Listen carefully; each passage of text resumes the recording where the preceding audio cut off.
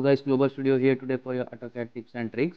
In this video we are going to learn why the hidden lines are showing only in the model page but not in the layout. Sometimes the hidden lines are showing in the model page but it is not visible in the layout page.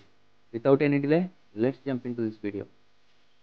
I will create one rectangle, type rectangle and enter.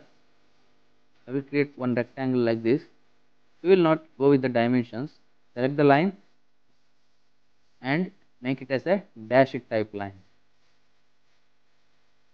We will select this line and increase the scale factor by 10, and I will go to the layout page. As you can see guys, here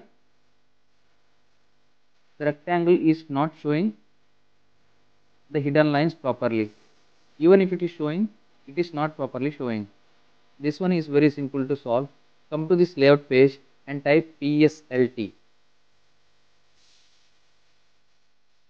As you can see guys, here PSLT scale, click enter and type 0. Then type region like I am doing now and select this second command and click enter. As you can see guys, here all the hidden lines are showing in this rectangle now. I hope you guys learned this trick properly. That's all for this video. If you like this video, then please don't forget to like and subscribe and share. See you in the next video guys. Bye bye.